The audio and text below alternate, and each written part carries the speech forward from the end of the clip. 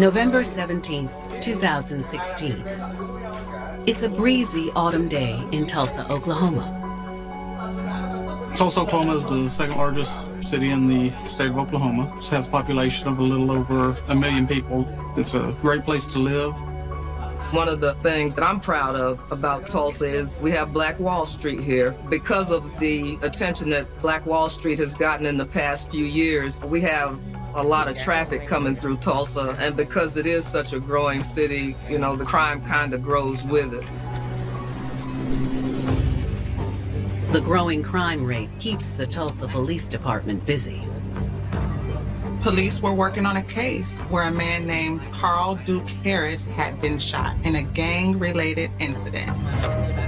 We were investigating the shooting, and the victim at that time was not expected to live. Had multiple gunshot wounds. What police don't know is that they are about to get a phone call that will take this case in an even darker direction. So the Tulsa Police Department receives a tip through Crime Stoppers that there was a possible murder that had occurred that the police department was unaware of. The caller tells police that 23-year-old Courtney Palmer had been beaten to death in an apartment. The name is familiar to police. We have an active case going with Courtney Palmer. Courtney was a witness to the shooting of Carl Harris. Police had been trying to contact him for a few days to give a statement. Courtney Palmer had been involved in other crimes, but he was not known to be a violent criminal. The caller tells police that not only was Courtney brutally beaten to death, it gets worse. The caller says that Courtney's body was fed to pigs. We've had at least one more victim that has allegedly been fed to the hogs in Muskogee, and that person has never been found. So that Crime Stoppers tips definitely has some legs to it. We take it seriously at that point. Despite Courtney being a criminal and having a long rap sheet, most of the officers were fond of Courtney. Courtney is kind of a mainstay. Even though he's 23 years old, I knew him when he was 8 or 9. He ran the streets and I was working patrol. Unfortunately, when Courtney was a teenager, he kind of got involved with that street life. Courtney got roped into the wrong crowd and made friends with members of the infamous Crips gang. Despite his criminal involvement, Courtney was well loved. He was known as a jokester. He was known for his smile, that he can light up any room that he walked in. He can lift anybody's mood if they were feeling down. He was gang related, but it was obvious to us that Courtney cared about his family. His family cared about Courtney. Courtney was a father to 3 children. They were the #1 priority in his life. Courtney was a family guy. He had 2 daughters and a son. He stayed actively involved in his children's lives. The children were by 2 different women. Even though the relationships didn't last, he still stayed engaged with his children. Courtney had a big heart. He would do anything for anybody. Just a very generous person was the impression I got about Courtney. Everybody kind of knew Courtney Palmer. Courtney has some issues, but he was always respectful. So who would want to kill this young father, and why? Police asked the tipster for more details. So the anonymous tipster alerts police that Courtney was killed because there were rumors on the street that he was involved in setting up Carl Duke Harris, who was shot. Police knew Courtney was a witness to this shooting, but this was the first time they heard he may have actually been involved. The tipster claims a woman named Charletha Mack lured Courtney to her house 2 days after Duke Harris's shooting. This isn't the first time police have heard the name Charletha Mack. Allegedly, Courtney Palmer was at Charletha Mack's house up north. We know that house. There's other killers that have been in and around that house. So when that name comes up, it leads credence to the Crime Stoppers tip. It just starts steamrolling that. All indications is that Courtney is going to be dead. Tulsa police officers know they need to speak with 39-year-old Charletha Mack as soon as possible. They obtain a search warrant and rush to Charletha's home, hoping the tipster was wrong. We go up and knock and announce at the door. I was the supervisor on that warrant, so I was outside the front door. The door slowly opens, and Charlitha Mack appears. Charlitha's demeanor at the time of the search warrant was initially defiant, that could not believe we were there. So what? Was what I remember her telling me. So what? Charlitha claims she had no idea what happened to Courtney. She hasn't seen him in days. Police execute the search warrant, looking for any signs of foul play. The house is not in disarray to the point where you would expect if a murder had occurred, a beating like we heard. We don't find Courtney, we don't find evidence that Courtney has been killed. But Sergeant Walker and his team don't give up that easily. We had included our crime scene folks coming with us as part of the service of the search warrant. That doesn't always happen, but we knew we were going to need their expertise in luminoling. With the help of the luminol, crime scene investigators are able to uncover evidence in the bathroom that was invisible to detectives' eyes. The luminol that was in the bathroom reacted in several places. The bathtub, the bathroom sink. So that lets us know that it's not just somebody that nicked their finger and they bled a little bit and they wiped it up. It kind of is reminiscent to a beating, and that's a key part into our investigation. There's evidence that something extremely violent happened in that room. This has started us to believe that we've got a murder and we've got people hiding it, so it's just going to be a matter of time. November 17th, 2016. While investigating the shooting of Carl Duke Harris, police in Tulsa, Oklahoma, have received a tip that Duke's friend, 23-year-old Courtney Palmer, has been beaten to death and fed to pigs. Many people believed that Courtney had been involved in setting up Duke when he got shot, but police did not believe that that occurred.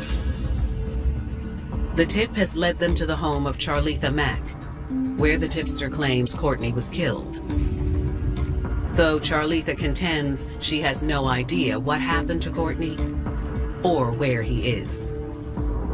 Her demeanor was one that we would expect of somebody that's been talked to by law enforcement before, used to getting her way. However, there are clear signs of a violent altercation in Charlitha's bathroom. This was not a lot of blood, but it was a significant amount to know that what our investigation was leading us to is true. Somebody got beaten in the bathtub, on the tile, and at the bathroom sink. As CSI documents the findings, Charlitha Mack is taken back to the police station for an interview. Charlitha, once she was in the interview room, finally decided that the truth was about the only thing that she could keep straight. Her lies were just not going to hold up. That's usually the case. So when she started telling us what happened, it fit absolutely with the investigation. Police asked Charlitha about her relation to Courtney Palmer. Charlitha tells police that Courtney often hung out at her house. He had a baby with her niece, and she considered him like a nephew.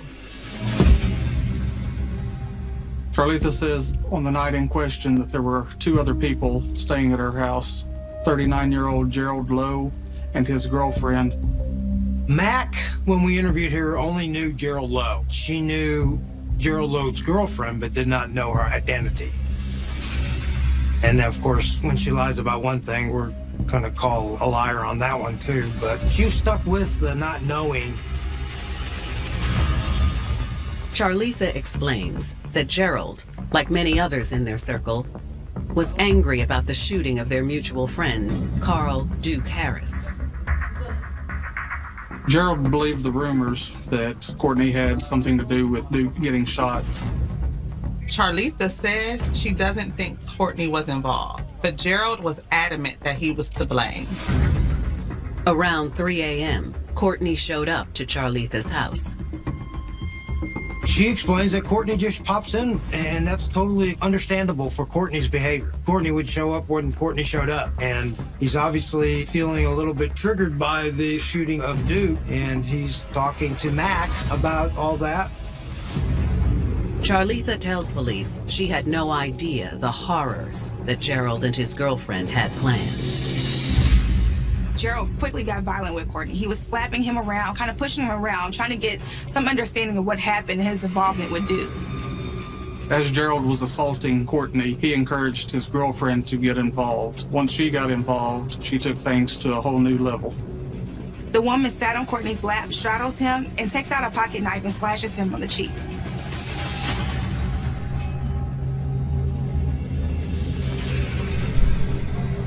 Charlitha says the couple used the knife to force Courtney into the bathroom, where things got even worse. Charlitha says Courtney was telling them he had nothing to do with the shooting, but they wouldn't relent. She says she was in a state of shock, too terrified of Gerald and his girlfriend to intervene. She could hear them beating him for several hours. She gave gruesome details as what was going on, and she allowed that to happen. I mean, it is her house. At any point, she could have called 911. It's hard to feel sorry for Mac at that point. She confirms that Gerald's girlfriend left the residence at one point, went to the convenience store down the road to get bags of ice. When the girlfriend arrived back at the residence, Gerald forced Courtney into the bathtub where it was filled with cold water and ice, and Courtney was forced to remain in the bathtub. They then poured boiling hot water on Courtney as well. Finally, with a rush of adrenaline, Courtney leaps out of the bathtub and tries to fight for his life. The tussle progresses into the hallway. When Courtney started fighting back, Gerald grabbed him and began strangling him, at which time the girlfriend began to kick Courtney in the face and chest. So at some point, Courtney stopped moving, he stopped breathing, and it was at that point Courtney was dead. Charlitha says that she was petrified. She watched as Gerald and his girlfriend grabbed blankets to wrap Courtney's body and loaded it into a plastic tub. They took it out to Gerald's white pickup truck. Gerald and his girlfriend then drive away. Police asked Charlitha where the couple went. Was Courtney actually fed to pigs, like the Crime Stoppers tipster reported? As for what happened with the body after that, Charlitha said Gerald told her that he got rid of the body in a rural area outside the city. With only one name to go on for now, detectives put out an APB for their new prime suspect, Gerald Lowe, and his white pickup truck.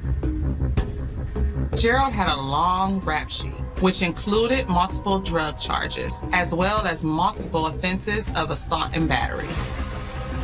But who is his girlfriend and alleged co-conspirator? Detectives are about to get one step closer to finding that out. She's walking through the store like she doesn't have a care in the world. There's no doubt this is their girl. Of course, all murders are tragic, but boy, the way it happened, who it happened to, is kind of tragic. Courtney Palmer is one that sticks out. You just have to say that name and we know what you're talking about. A lot of us knew Courtney Palmer from when he was a little child. Courtney was respectful to law enforcement. I mean, he was doing illegal things, but he wasn't doing them to us. So that hurts us just a little bit. In November of 2016, detectives investigating Courtney Palmer's disappearance and possible murder have just gotten a lead on two suspects: 39-year-old Gerald Lowe and his unidentified girlfriend. Gerald has a long history with the law, but law enforcement are still trying to figure out who his girlfriend is and where they are now. A witness to the crime, Charlitha Mack, has told police the gruesome details that she claims led to Courtney's demise.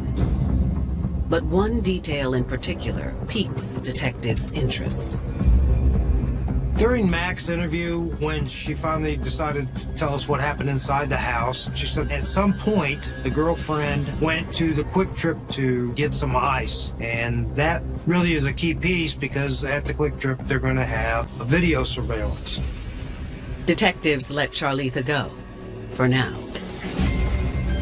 and retrieve the convenience store surveillance footage from the night of November 16th.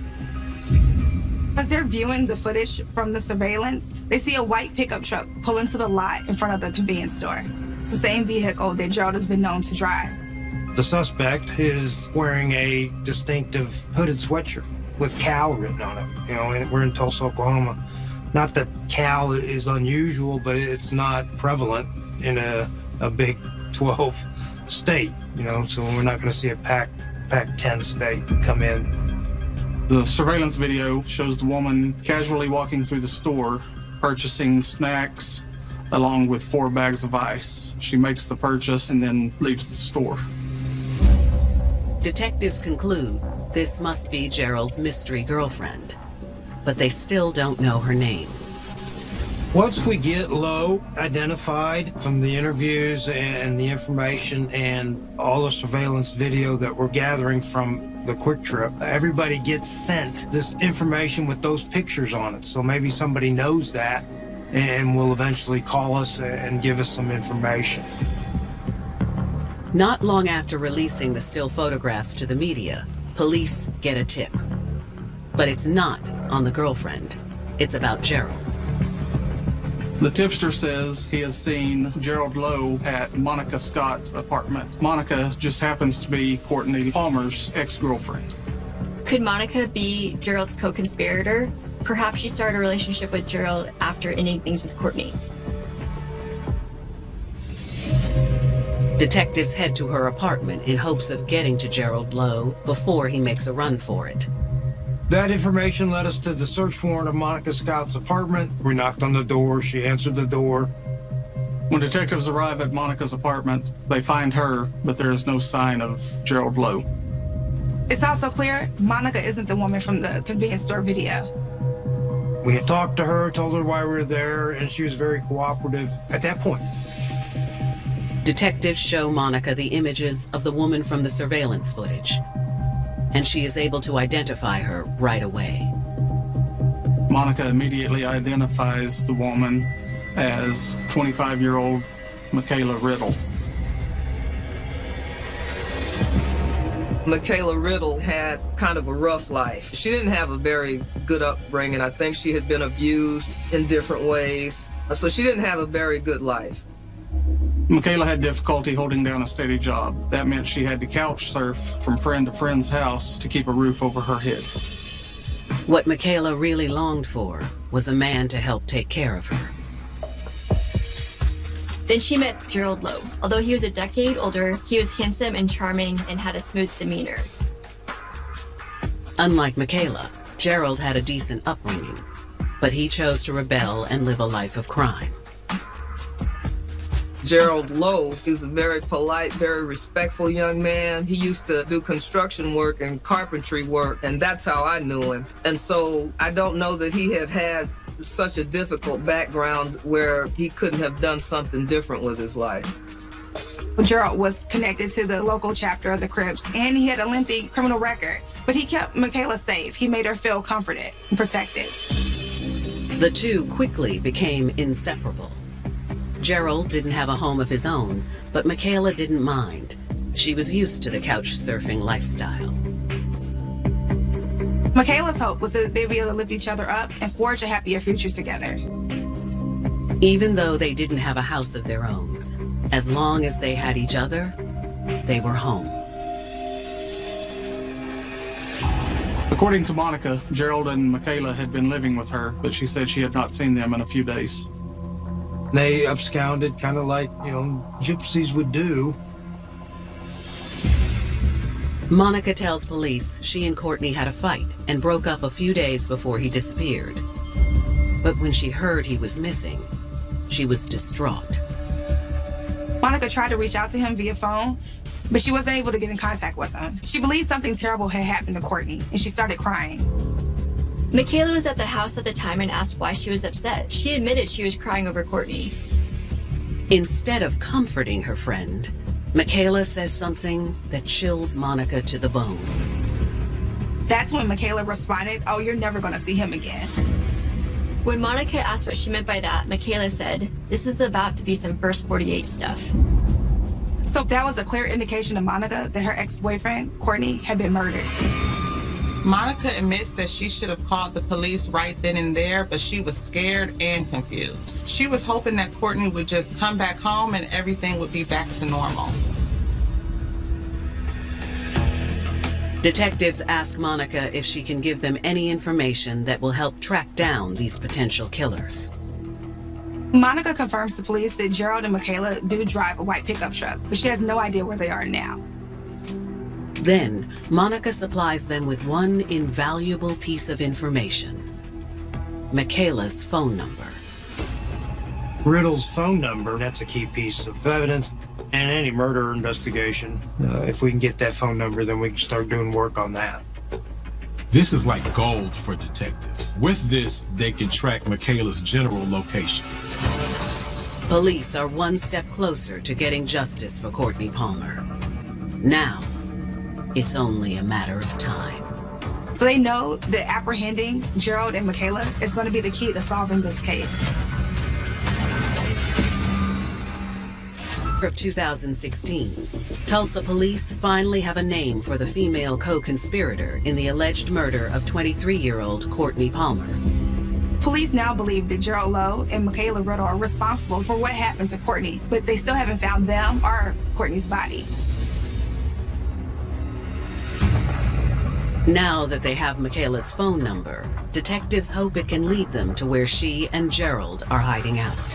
Once Monica Scott was able to give us Michaela Riddle's phone number, we were able to get the GPS phone logs from the phone company, and then that gave us an area of town where there's several apartment complexes. It was determined that the best course of action is for the police to just kind of slowly patrol these different apartment complexes and hotels in the hopes that they would be able to find this white pickup truck in one of the parking lots.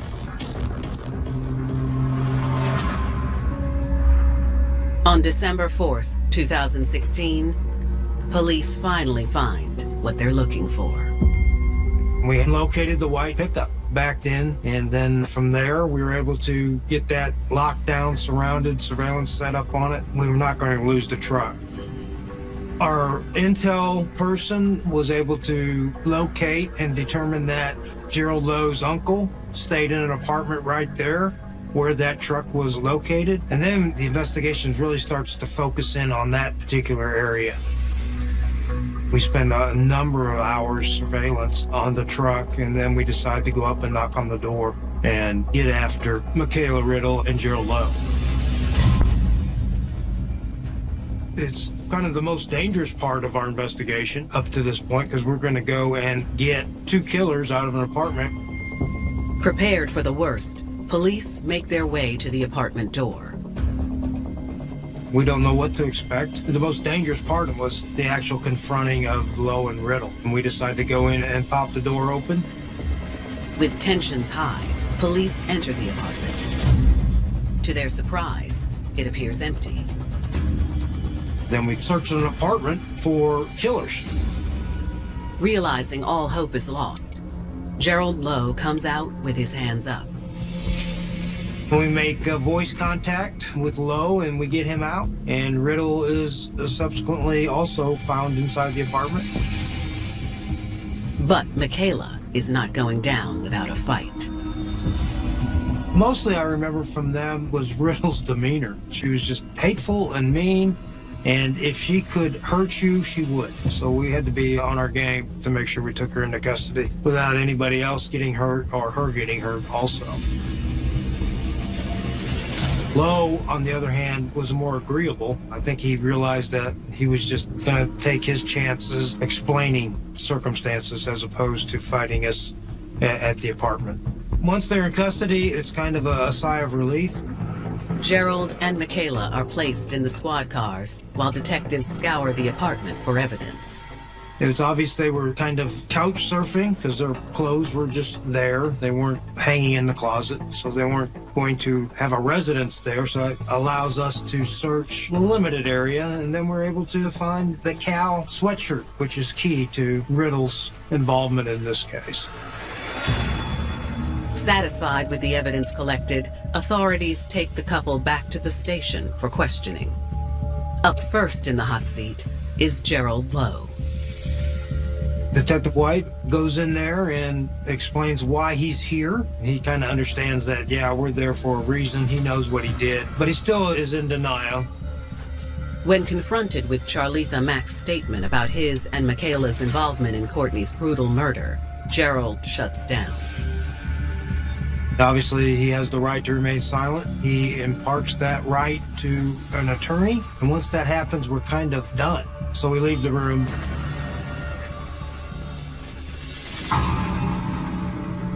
Hands tied with Gerald, detectives hope his girlfriend will be more helpful.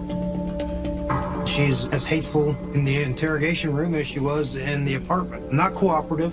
She's telling us that we should all have that information. And of course we did. But usually what we want to do is start a conversation and gather some type of rapport with her. But she was unrapportable, if that's even a word. Michaela plays dumb. She denies knowing Courtney Palmer, Charletha Mack, and Monica Scott. The only person she claims to know besides Gerald is Carl Duke Harris, the man many believed Courtney set up to be shot. I do remember her making some comment throughout this case that Harris was her cousin, so there's family blood, if you can believe her. Detectives try hitting her with the hard evidence. When shown the still photographs from the surveillance video, she denies being the person in the video. She was not going to have any of it from us, and basically the interview was shut down, mainly because it was obvious that she wasn't going to give us anything. She wasn't going to cooperate. She demands to be taken to her cell so that she can go to sleep. With neither suspect cooperating, it's more important than ever that investigators find Courtney's body if they hope to get convictions. Detectives are afraid that they may not ever be able to find the body of Courtney Palmer.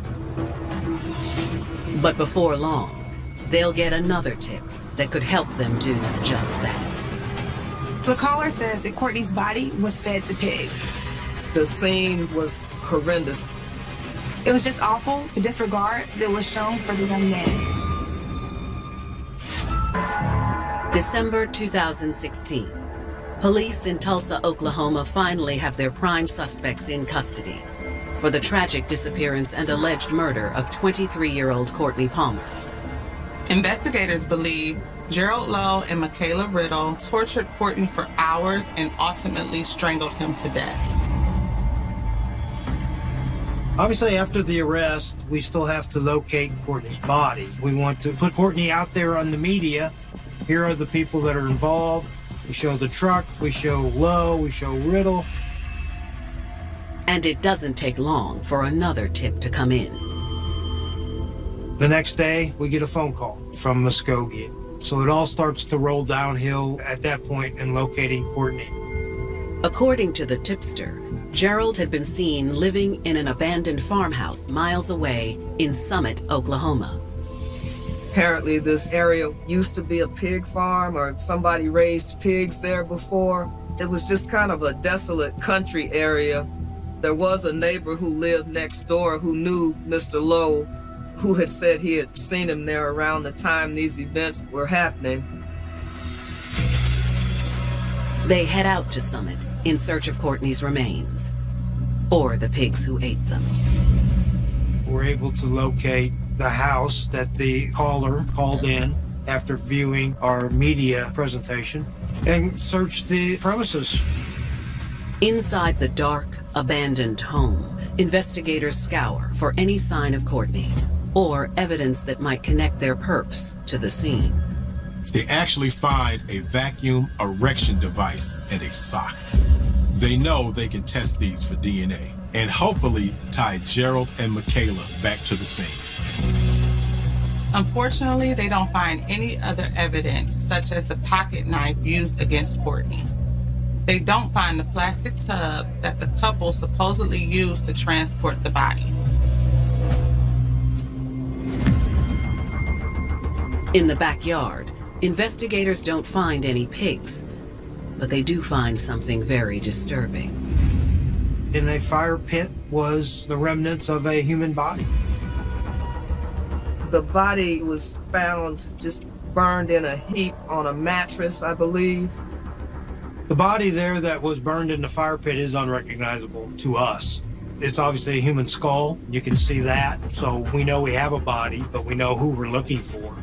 At that point, I think we were confident that that's going to be Courtney's body.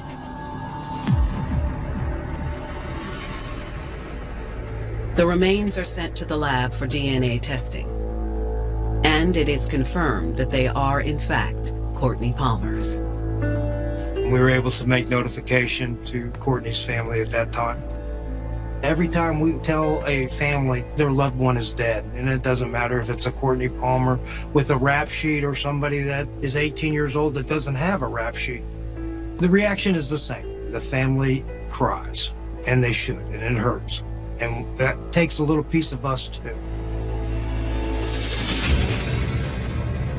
Lab DNA results also come back on the sock and the vacuum erection device found inside the abandoned home.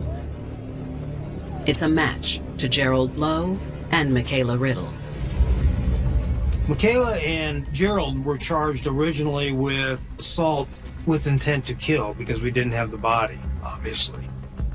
Once Courtney's body was discovered in Muskogee, we upgraded the charge to first-degree murder. Charletha Mack is also charged with accessory to murder. Mack was charged with accessory to a felony, and that's, obviously because it was her house. She didn't call, she didn't intervene.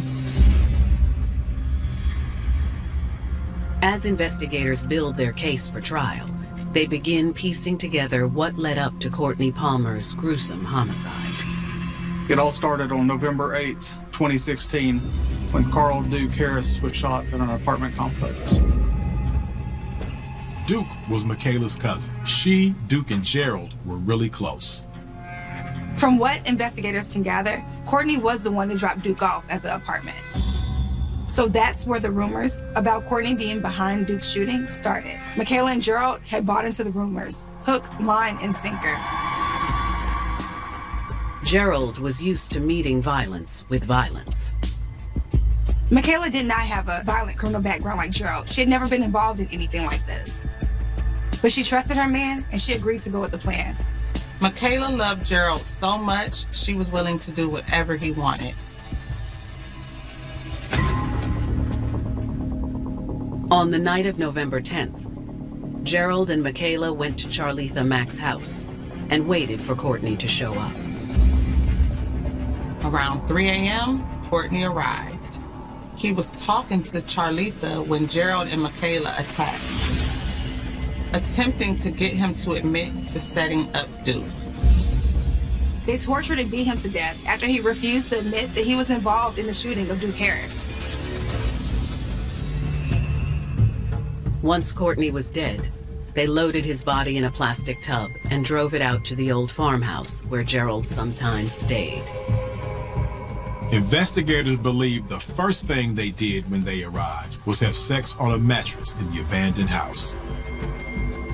They then went outside and set Courtney's body on fire along with the mattress they just used. Soon, police will learn that this crime was even more senseless than they could have imagined. Turns out Duke Harris is alive. He survived the shooting, and he is adamant Courtney had nothing to do with setting him up. Michaela and Gerald had done all this to Courtney for nothing.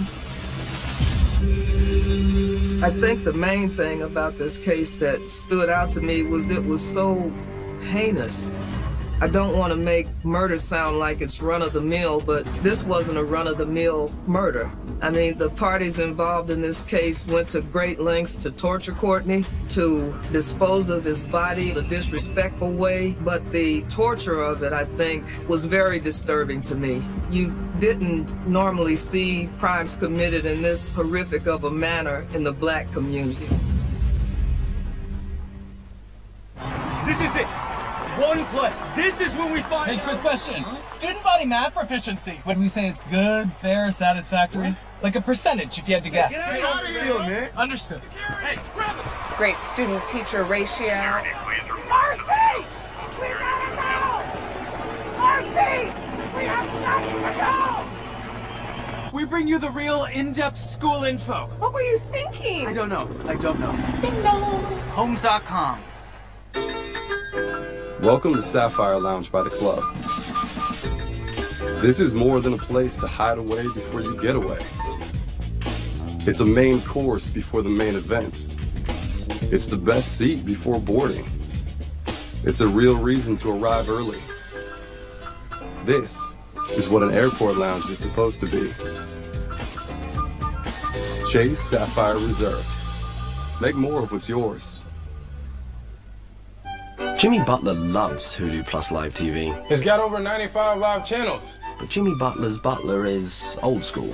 He doesn't realize Hulu Plus Live TV is like cable, only better. Buckets! Earning a degree in the military is hard. Doing it with a family, a job, and deployments is almost impossible.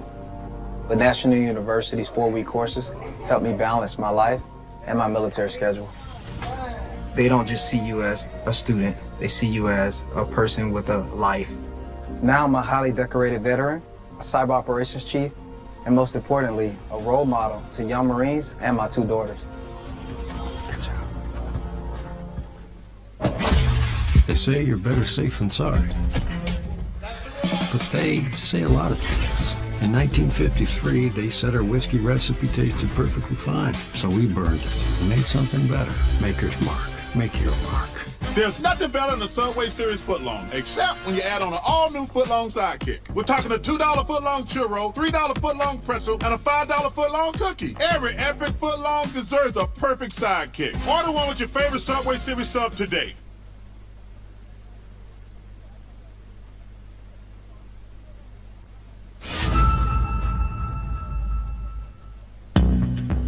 Investigators in Tulsa, Oklahoma, are building their case against suspects Gerald Blow and Michaela Riddle. The couple is accused of torturing 23-year-old Courtney Palmer to death over an unsupported rumor. So the rumor is that Courtney set up Carl Duke Harris to be shot on November 8th. But police have not been able to substantiate the claim that Courtney was behind it. All Courtney did was drop Duke off at the apartment where he was shot. And soon, investigators receive stunning news that proves Courtney's murder was just as senseless as they thought. Carl Harris did recover from the gunshot wounds. Whether it's a full recovery, I'm sure you shot 6 or 7 times. You're going to feel it for the rest of your life. But as far as I know, he's up and mobile. With Carl Duke Harris healed enough to speak, detectives are able to ask him about the night he was shot. Duke says he doesn't know who the shooter was, but is 100% certain that Courtney did not set him up. Courtney was innocent all along. You know, it was really unfortunate that his life would be cut short over a rumor. There was no evidence or proof that he was involved in the shooting of Duke. Prosecutors make a deal with Charletha Mack. In exchange for 2 years in prison and 18 years on parole, she agrees to testify against Gerald and Michaela in court. And she pleads guilty to her accessory charge. From everything that came a lot with Lowe and Riddle, this was not going to end well for them. In December 2019, faced with the death penalty, Gerald Blow pleads guilty to all the charges against him. Kidnapping, first-degree murder, committing a gang-related offense, and desecration of a human corpse. He is sentenced to life in prison plus 5 years. In Gerald Lowe's case, I was the sole fact finder and sentencing authority, if you will. He didn't have the benefit of a jury. As a judge, I weigh all the facts and what his role was in the event, and in my opinion, I gave him the sentence that I thought he deserved. In early 2020, Michaela Riddle decides to take her chances at trial. With regard to Michaela, I think the defense strategy was to hone in on how horrible her life had been and how she would do anything to keep the love of Gerald Lowe. Luckily for Michaela, the jury is convinced. When the case goes to jury, they agreed that Gerald was the mastermind behind the murder and that Michaela took part in the horrific crime to make him happy. Michaela's charges are reduced to second-degree murder, kidnapping, and desecration of a corpse. She is sentenced to 49 years in prison. The big difference between what Miss Riddle got and what Mr. Lowe got was she went to a jury trial and she had 12 people deciding her fate.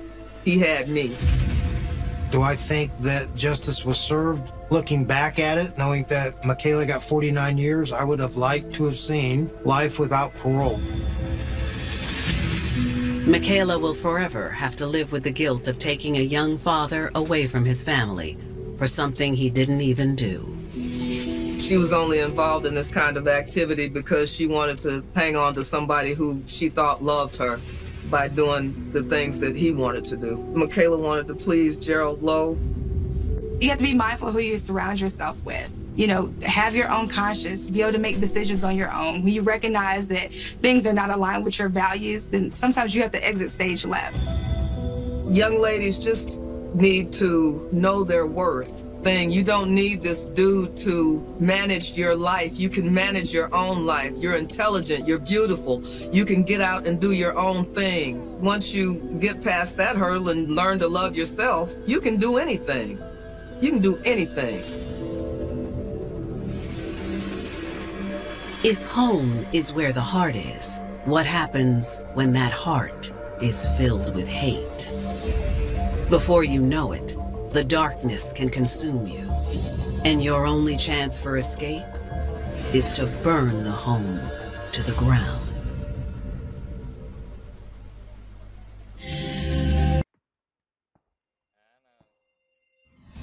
After a move to the big city, young Courtney King is certain her luck is about to change when she rolls the dice on love. She was in love with him and she was following her heart. But the fire in her soul is quickly snuffed out when her new man rakes her through the coals. That was certainly no accident. Everything she did on that night was at Damien's direction. And in San Diego, California, timid Dorothy Maraglino is as straight-laced as they come. Dorothy was a rule follower. She had a good home. She craved structure. She craved order. But when she meets a man who helps her explore her sexual limits, it thrusts her headfirst into a world of pain. There was a level of violence that went beyond mere fantasy and actually became reality. Dorothy was very possessive. She put Lewis on a pedestal. There are hundreds of thousands of women in prison at any given time in the U.S. These are the true stories of women who committed heinous crimes in the name of love. For my man. Born and raised in the suburbs of Houston, Texas, 17-year-old Courtney King is as low-key as her surroundings. She was pleasant to be around. She was soft-spoken. She had some intelligence to her, but I think she struggled a little bit with her self-esteem. The shy high school junior has never had a serious boyfriend, but finds all the comfort she needs in the welcoming arms of her family. Her father and mother were divorced, but were amicably involved with each other and in support of Courtney. She had two siblings that she was close to and had a lot of love, a lot of support as she grew up. Following graduation, Courtney looks to branch out within the confines of her tiny community. Though when she fails to put down roots, the now 22-year-old kicks around the idea of moving 30 minutes away to big city Houston. Courtney had a job working ticket sales at the soccer stadium, but she had just recently been let go. So Courtney was looking for a fresh start.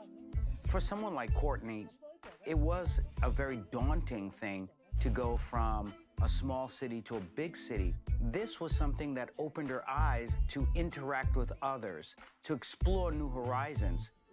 Just a month after the move, Courtney's new life is already taking off. She quickly lands a job, and shortly after, bumps into Damian Salinas, a handsome young man 2 years her senior. Damian was really good looking and sometimes relied on those looks to get what he needed. Although he hasn't been able to charm his way into a job and lives with various family members, Damian's got $1 million smile. And it doesn't take long for the two to become an item. Courtney didn't know a lot about Damian or his past, but he definitely swept her off her feet. But when she decides to take her new dish back home for dinner after just 3 months of dating, her family is left with a bitter taste in their mouths. There was one instance in which Damian pointed at Courtney and told her to sit down and be quiet. And apparently the family felt that that was indicative of maybe some abusive tendencies in the relationship. Damian very quickly became a wedge between Courtney and her family members. You know, I will leave. Come on, Damian. But Courtney's wearing rose-colored glasses, and the pressure from her overbearing family drives her away from them and further into the arms of her lover. Even when he finally comes clean about his record, which includes burglary and property theft. Courtney was so in love, she didn't care about his criminal record. She was willing to do anything for her man. I believe she felt like she could change his ways and make him a better person. Although the hustler has never been able to hold down steady work, he's always found a way to make ends meet. However, he's not one to talk about his business or his pleasure. Damian did not let Courtney into what he was doing on a daily basis. To a large degree, he did not let her into his life. And there was a good reason for that. He didn't want her to necessarily know that he maybe had this history of trolling for gay men online. Despite his shady ways, Courtney doesn't think twice about showering her new slice with gifts, including a cell phone, so they can stay in touch when they're not together. She didn't do this in order to spy on him or snoop or keep tabs on him. She did this to show him that she could provide him what he couldn't afford himself. As time goes on, Courtney decides to fund the next stage of their journey, leasing an apartment on the edge of town and immediately moving her man in. This was really the first time they had a stable home of his own. But it doesn't take long for the financial pressure to take a toll on the relationship. Damian has no motivation to work, and finding a sugar daddy online has gotten him nowhere. Still, he wants to contribute to their new digs at any cost. When you're a man who believes in the stereotypical role of being the provider, of being the alpha, and your woman was the sole provider, well, this was a shock to Damian's system. And so he wanted to do anything to be able to get that man card again. So Damian again hits the internet. But on this occasion, he's not just looking for a good time. He wants to become rich. Damian came up with a plan to solicit gay men online, once again falling back on his good looks. He wanted to lure them in and then rob them. In just a few clicks, he spots a romantic ad placed by 51-year-old Juanario Rosas, a registered nurse for a renowned cancer center in Houston. Juanario had recently separated from a long-time relationship. Apparently was in a stage in his life where he was just looking for some casual encounters. For the next 24 hours, Damian lures Juanario with some sexy texts and emails, and the nurse immediately takes the bait. They exchanged some banter back and forth and eventually agreed to a meeting. While Damian finalizes his plans, he makes sure to keep his girlfriend in the dark, as he's done for most of their relationship. Unfortunately, she has no idea what evil acts her man has in store, and that she'll be called on to help. Courtney would do anything for her lover. He did his best to put it all on her.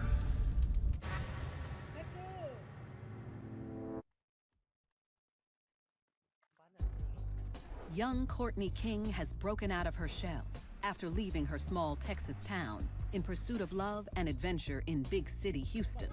But after falling for controlling Damian Salinas, her life is about to take a disturbing turn. Courtney was certain that Damian was the one. She knew that this was the fairy tale guy who would make all of her dreams come true. But little did she know how far she would have to go in order to keep that love that she wanted so badly. While Courtney spends a quiet Friday night at home, her man arranges a phony first date with the intention of robbing Juanario Rosas, a kind-hearted nurse looking for love on the internet. She had gone to bed, and Damian had left. She did not know where he'd gone. On a cool, early autumn night, Damian drives 20 miles to Juanario's upscale home in Pearland, Texas. Juanario was really excited that Damian was coming over. He got his house ready, he got condoms, he was preparing for a good night. As the evening begins, the two strike up some awkward chit-chat. However, when the libations start to flow, things become more comfortable. He was preparing for a really fun night, but he had no idea what he was in store for. No sooner can Juanario finish unbuttoning his shirt when Damian makes a fist and strikes with menacing intent. I don't know whether Damian set out to hurt, harm, or kill Mr. Rosas. Whether this was part of some grand plan, only Damian knows. But Juanario was stronger than he looked. He fought back as hard as he could. As the struggle escalated, Damian grabbed whatever heavy object was nearby and used it to beat Juanario's head in. The moment he grows weak, Damian reaches for a necktie and viciously ties it around his date's neck. Seconds later, Juanario appears to gasp his last breath. This was not how Damian planned for this to go. He was completely caught off guard. He is shaken, he is scared, and he realizes he's gonna need some help.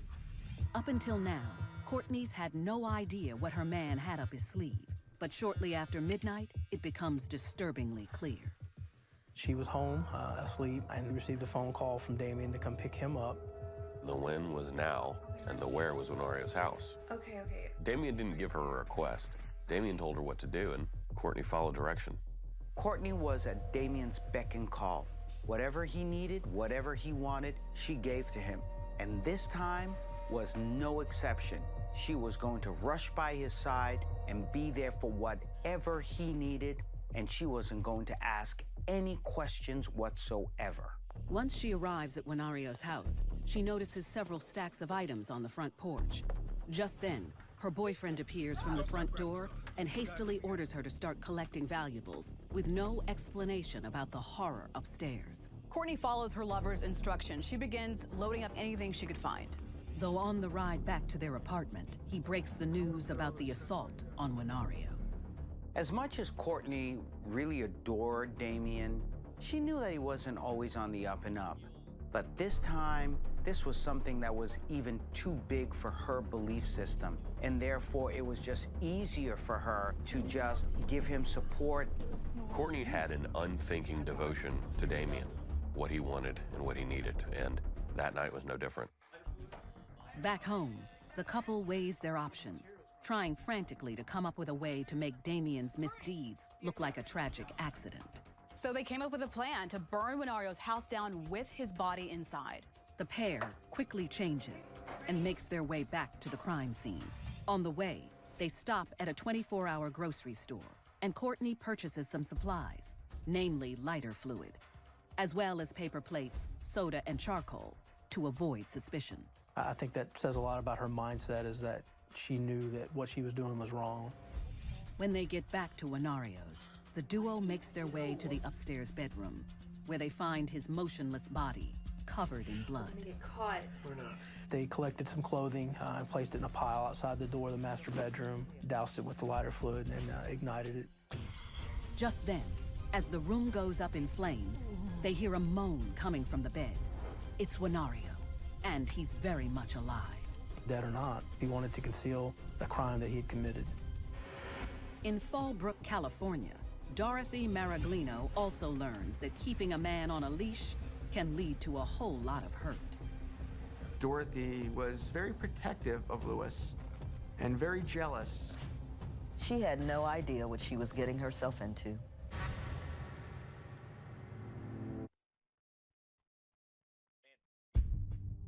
Just a few hours after robbing and strangling nurse Juanario Rosas, Damian Salinas and his unwitting girlfriend, Courtney King, set a fire at his place to cover their tracks, though they're shocked to see the victim is still alive, making the crime even more malicious. So at this point, a decision had to be made by Courtney.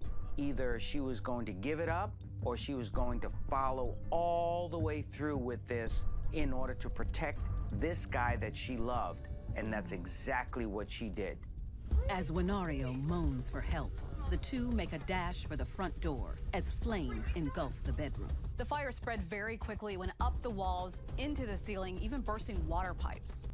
Unfortunately for the suspects, their plans are soon doused. When the pipe busted, it sent water crashing down onto the fire and basically extinguished the fire. Their actions actually preserved the crime scene. It gave Courtney and Damian a couple days before the body was discovered. But 2 days later, as the murderous couple hides out at their place, Juanario's colleagues at the medical center grow concerned. Pearland police were summoned to the victim's home to do a welfare check by some of his co-workers when the victim failed to show up for his shift at work. Immediately after arriving, officers notice an acrid odor seeping from the home. As they enter the unlocked front door and make their way through the house, they quickly discover the source of the smell. When they got upstairs, they found a disturbing crime scene. They saw piles of burnt clothing, bottles of lighter fluid. At this point, they suspected arson. Just then, they spot Juanario's lifeless body on the bed. Whatever happened to him was undoubtedly intentional.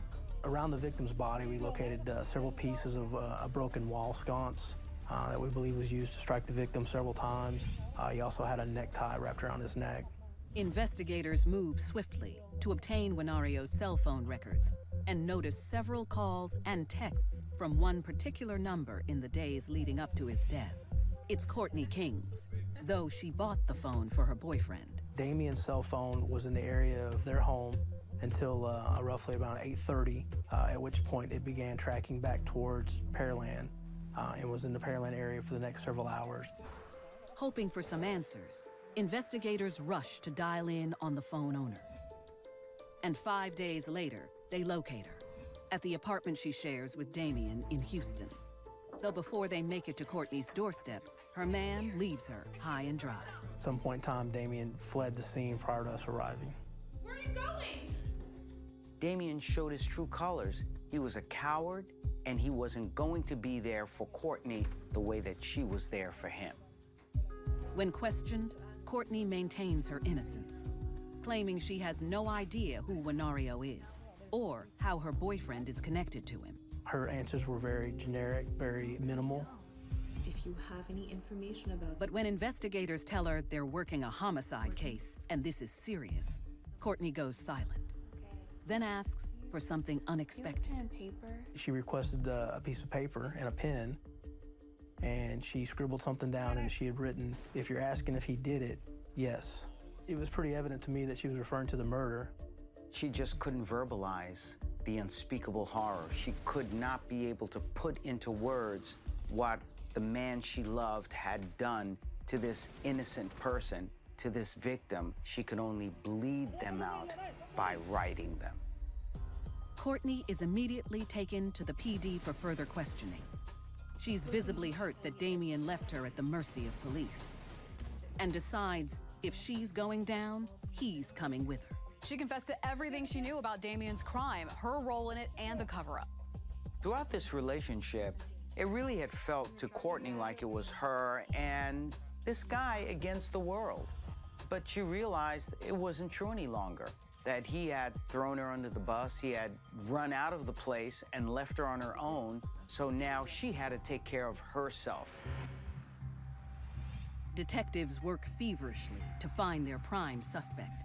And when they release his information to the public, the wanted criminal turns himself in 7 days after Juanario's death. Under the interrogation room lights, Damian doesn't think twice about turning the tables on his girlfriend. Damian confessed insofar that he said he contributed to Juanario's death, but it was all colored under the ruse that it was Courtney that set up this encounter. It was Courtney that initially attacked Juanario. But police know the truth. The evidence contradicts Damien's story of Courtney being the one to be in contact with Wenario, of Courtney being with Damien the entire time they were with Wenario, as well as the phone messages that strongly indicate are from Damien and not from Courtney. A year after Wenario's murder, Damien changes his tune and pleads guilty to felony arson and murder. He's sentenced to 50 years in prison with the possibility of parole. For her role in the crime, Courtney pleads guilty to felony arson and burglary of a habitation and is sentenced to 15 years in prison. She made a choice to do the things that she did, and she's ultimately responsible for them. But everything she did on that night was at Damien's direction. Behind bars, she has shown repentance for her actions, not to mention getting involved with a guy like Damien. She was absolutely remorseful, absolutely regretful. She felt terrible for having been in this relationship, for the effect that it had on her family, and for what happened to Mr. Rosas. I am sure not a day goes by she doesn't think about it and regret it. It was evident that Courtney was more in love with Damien than Damien was in love with her.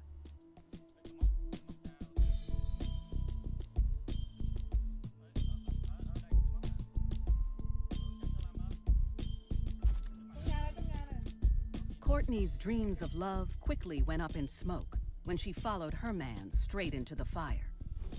In Fallbrook, California, Dorothy Maraglino also finds out that being tied down by a man can land you in a world of hurt.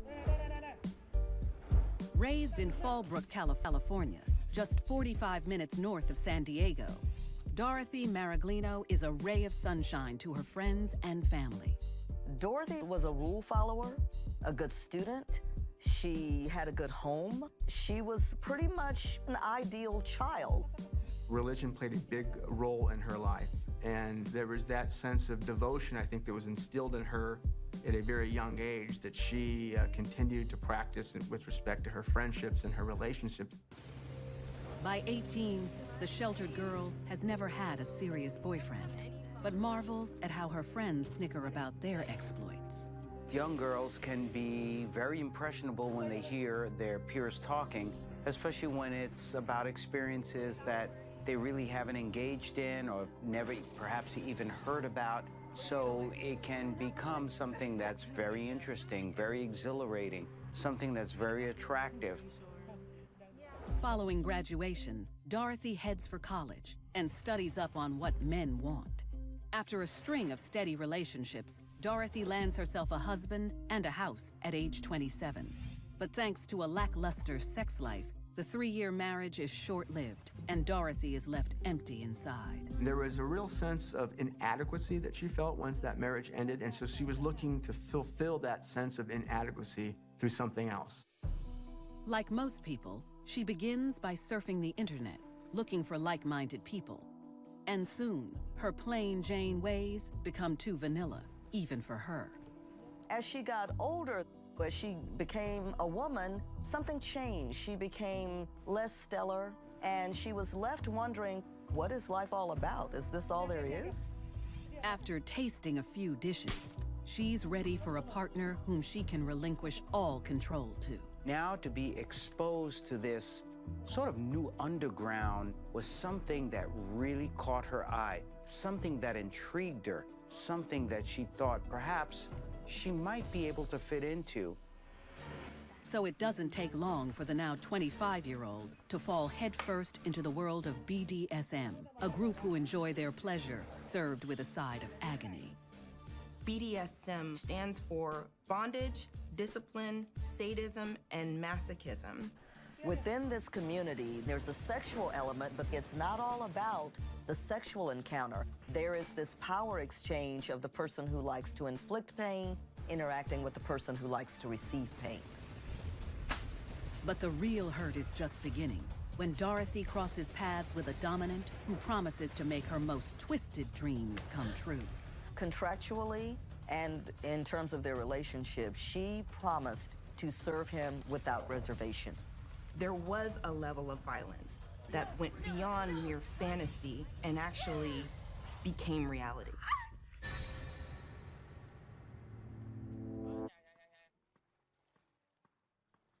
After dipping her toe in the secret waters of sadistic bondage in Fallbrook, California, submissive Dorothy Maraglino finally feels like the woman she's always fantasized of becoming. It didn't take long for her to jump into the deep end of the pool. Before, she had been very reserved in her personality, craved structure, but when she got into this community of this sexual deviancy, she pretty much went whole hog. And when she meets Luis Perez while scrolling through an online S&M chat room, her world is turned completely upside down. Luis is a 45-year-old staff sergeant in the Marines. He was married at the time, living with his wife. However, he also had a secret life. What that secret life was he practiced the BDSM lifestyle. After exchanging a few messages, Dorothy is instantly smitten and hopes to get to know him more intimately, even though he's still wearing his ring. She knew he had a wife. Apparently, the relationship was strained, so it didn't seem to be a source of contention.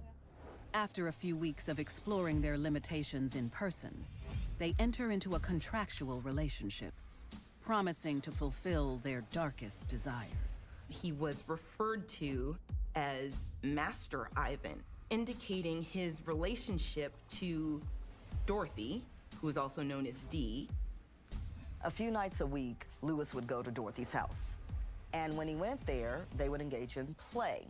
This play involves spiked gloves called vampire gloves, knives, needles, whips, anything and everything to inflict pain. But after just 1 year, Dorothy decides to take a different kind of risk by opening her home to not just Luis, but other members of her underground community. It included other master-slave relationships. People who were allowed to come into her house and live in her house. It might be another couple, for example, another male-female couple who lived there and participated in various types of activities. 5 years into their relationship, Dorothy is happy as can be, even though her partner is still living with his wife. Though deep down, she longs for a slave of her own. And when she approaches her master, he's quick to sign off. She put out a personal ad very similar to the one she had responded to years before with Luis. And when unemployed 24-year-old Jessica Lopez answers the call, their world changes forever. When Jessica came across that ad, she was intrigued, and they set up a date to meet. After some chit-chat, Dorothy agrees that Jessica is a perfect fit for their unorthodox lifestyle, as long as she agrees to the terms they decide on.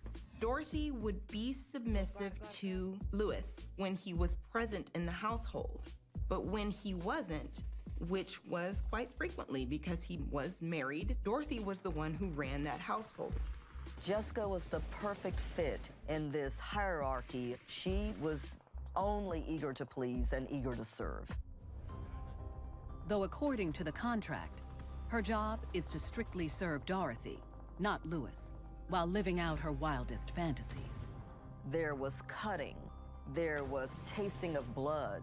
All of these things, there was needle play in which blood was drawn, and they would taste the blood. There were no limits. And the thing they enjoy most is writing letters to one another, detailing their most sadistic requests. She and Jessica began to write detailed letters fantasizing about kidnapping women. When someone has been leading a life where they've had no excitement, that's just simply just black and white, there's no longer any color for them, then they will tend to go in the opposite direction, to find something that can make them feel alive again. But all good things must come to an end. When 6 months into the trio's arrangement, Dorothy finds out she's pregnant with Luis's child. She no longer hosted these large BDSM parties. She took down her sex dungeon that she had inside her home. And it was at that time that both her and Luis were looking forward to raising a child together. Unfortunately, Dorothy still has a contractual obligation to keep her master satisfied. She knows Luis has a taste for instilling fear in his submissives. So she pens to Jessica her most macabre letter yet, hoping she'll help give him the ultimate gift. To compensate for the fact that Dorothy could not engage in a lot of the S&M play that she had been engaging in, These letters evolved into a place so dark, they started talking about how to get rid of their victims after they used them. Unfortunately, putting pen to paper is no longer cutting it. She decides that the only way to keep her master satisfied is to make their words come to life and tell Lewis they're going to kidnap a new slave. This was a role play. It was enjoyable. It was adult consent. People weren't really getting hurt. But now, introducing this idea of actually kidnapping someone against their will, now that took it to the next level. The trio's first step is choosing a victim. So they make a list composed of acquaintances both in and outside of the BDSM community. But Dorothy soon realizes they've already befriended the perfect target, 22-year-old knockout Brittany Kilgore. Brittany was married to a Marine. She was living in the area while her husband was deployed to Afghanistan. Brittany was not a participant in the BDSM lifestyle, and so her interactions with both Dorothy and Jessica were more of the normal interactions that there would be between neighbors. The mistress and slave immediately set up a coffee date to catch up with their potential prey. And when Brittany confides in them that she's divorcing her husband and planning to leave town while he's deployed, it seals the deal. She was vulnerable, she was alone. It was the perfect storm for taking advantage of her. With Brittany in their crosshairs, Dorothy is ready to make good on her pledge, to keep Lewis happy at any cost. She was the perfect slave. She was the perfect patsy. Dorothy became consumed with this need to please her man.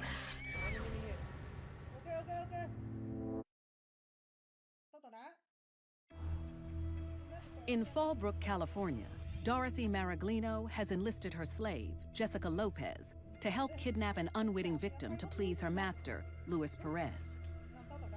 As far as this BDSM community, they knew that Lewis, Jessica, and Dorothy were perhaps really to the extreme. But what they hadn't realized was that these individuals wanted to take it to a place that perhaps they could not come back. After meeting a friend, Brittany Kilgore, for coffee, they decide she'd be the perfect sacrifice. And when the women return home and tell Lewis about their recent interaction, he couldn't be more excited by the idea of having Brittany on the chopping block. Lewis was very attracted to Brittany. She was young, she was good looking. Lewis liked the idea of inflicting this kind of pain and making this young woman a victim, so he bought into Dorothy's plan. On a sunny April morning, Brittany is at her place, packing to move back home to Pennsylvania.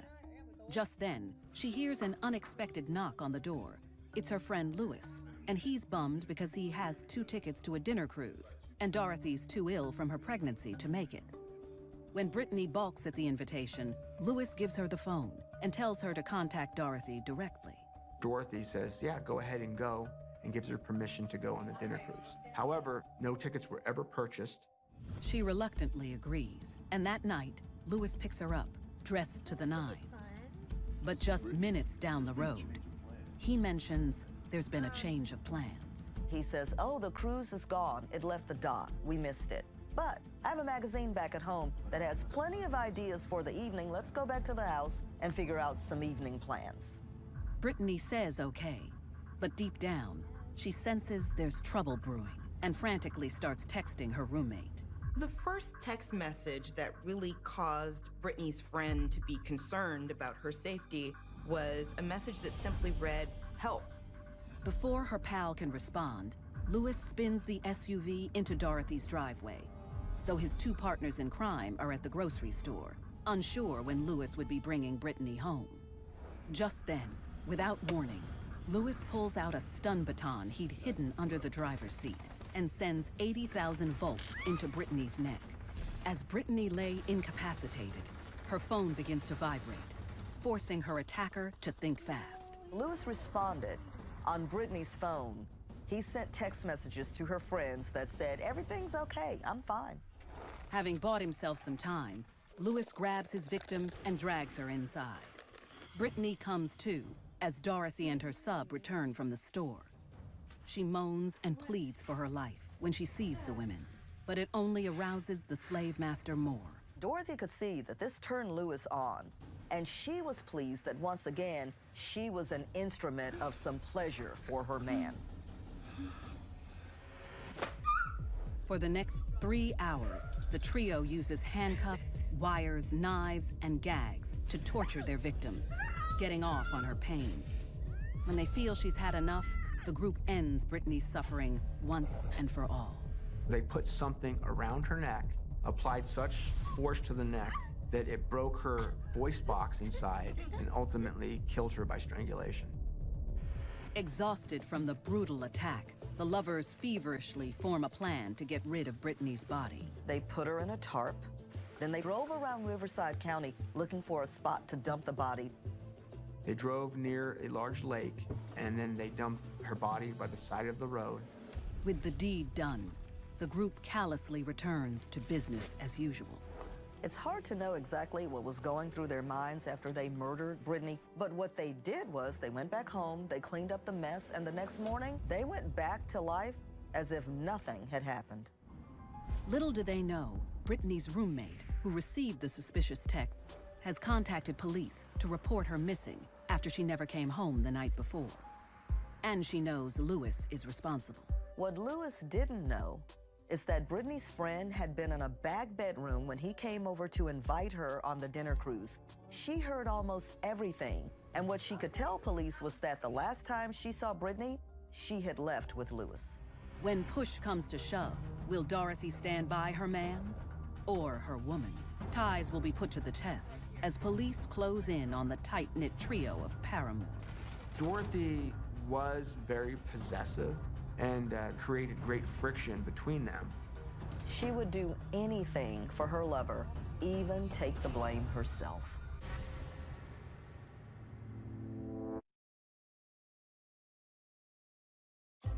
After murdering Brittany Kilgore and dumping her body along a rural Fallbrook, California roadside, lovers Dorothy Maraglino, Luis Perez, and Jessica Lopez think they're in the clear. I don't know what they thought it might accomplish. Perhaps the ultimate sexual satisfaction for the trio.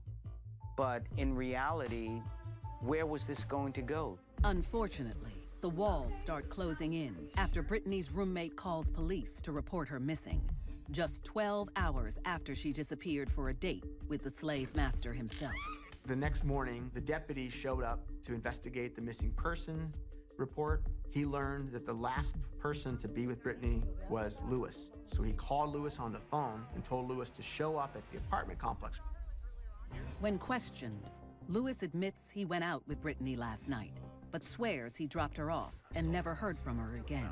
Lewis's story was that he drove from Fallbrook all the way to downtown San Diego to go on this harbor cruise, which they missed, but instead ended up being in the vicinity of a nightclub, which Brittany actually went into and he did not. Detectives are leery of Lewis's account and ask if they can look inside his SUV. Hoping his cooperation will hide his involvement, the slave master foolishly agrees, and investigators are shocked by what they find inside. They found a stun baton. It's quickly sent to the lab for processing, while Lewis is taken to the PD for further questioning. He is arrested on an illegal weapons charge, giving police time to build their case. He was not helpful to the investigation at that point. Fortunately, not everyone is so tight-lipped. When police ask the media for additional information, they get the spark they've been looking for from an unlikely source. Just 24 hours after Brittany disappeared. Word spread like wildfire in the BDSM community about this case. And people started coming forward to the police. They started talking about how Dorothy and Lewis had this fantasy, this obsession about kidnapping people. To see if the rumors are true, investigators head over to Dorothy's house to speak with Mistress D. Unfortunately, their gags are firmly in place as Dorothy stands by her woman and turns on her man. She told Jessica to follow her lead, and when the police arrived, they denied any involvement with Brittany, and they denied any knowledge of Lewis's date with Brittany. detectives don't have enough to hold the women just yet, so they can only return to the station. Meanwhile, the pair is certain police are onto them and immediately plan an exit strategy. Dorothy and Jessica went to a hotel room in an area called Point Loma in San Diego, and Dorothy was preparing to leave the state. Before she heads out, Dorothy tells Jessica how scared she is of losing custody of her and Lewis's child once it's born. The next morning, she takes her flight and goes to the East Coast, leaving Jessica, the slave, behind in the hotel room that they were staying in. Jessica can't deal with seeing her master in distress and says she'll do anything to help. So she pens a letter to authorities, taking full blame for Brittany's disappearance. After signing the document, she pulls a knife from her suitcase and slashes her wrists, but not before dialing 911. She was ecstatic that she could give Dorothy something that no one else could, which was the ultimate sacrifice, giving her life so that Dorothy could have freedom. When the detectives enter the hotel room, they see not only the bloody body of Jessica, but there's a note, and that 7-page letter was a chilling, detailed account of the murder and torture of Brittany, as well as a specific location where the body was. In the letter, Jessica claims Lewis and Dorothy are completely innocent. She was extremely loyal, extremely obedient. She made it very clear that in her mind, Dorothy was the perfect mistress, and she did not want to lose that affection. But police know she couldn't have acted alone. And after rushing Jessica to the hospital and placing her under arrest, they focus their attention on finding Dorothy. A month later, the cunning mistress returns to a different San Diego hotel room, only to find investigators have been tracking her every move through cell phone pings and credit card transactions. The police have her under surveillance. They go to the hotel where she's at. They place her under arrest for murder. Even though Jessica tried to take the fall, the trio is charged with conspiracy to kidnap, kidnapping, murder, torture, and attempted sexual battery of Brittany. They each maintain their innocence, including Jessica, who now claims she was forced to write the telling letter by her mistress, and place their fates in the hands of a panel of peers. And the jury convicted all 3 defendants of all charges with the exception of Jessica. She was not convicted of the crime of conspiracy. For their heinous crime, the 3 are given life in prison without the possibility of parole. In the end, Dorothy and Lewis remain loyal to each other and show no remorse for their deplorable actions. This is just a tragic, tragic case that involves people who are lonely, people who are seeking fulfillment in some very dark places. You add violence in there, you add sex, you add insecurities, and it's a perfect recipe for tragedy. We'll probably never know why this happened and what... Teenage love is in full bloom in Yale, Michigan, but not everyone's happy for Tia Skinner and her new boyfriend. He was a bad guy with a bad reputation. Tia's parents forbid her from seeing him. But she's willing to take drastic measures to keep her new man in her life. What she orchestrated was just horrific. I don't know how anyone could come up with something like this. She saw her parents as an obstacle, and she wasn't going to let them get in the way of her and her boyfriend. And later, in a suburb of Detroit, love-starved Renata Hamilton falls hard for a self-described bad boy. She was in love with a hardened criminal. No good could come of this. And when Renata is pulled into his life of crime, it costs her more than she could ever imagine. She did this to prove her loyalty to him in hopes that he would never leave her. And it was her wanting to please her man. There are hundreds of thousands of women in prison at any given time in the U.S. These are the true stories of women who committed heinous crimes in the name of love.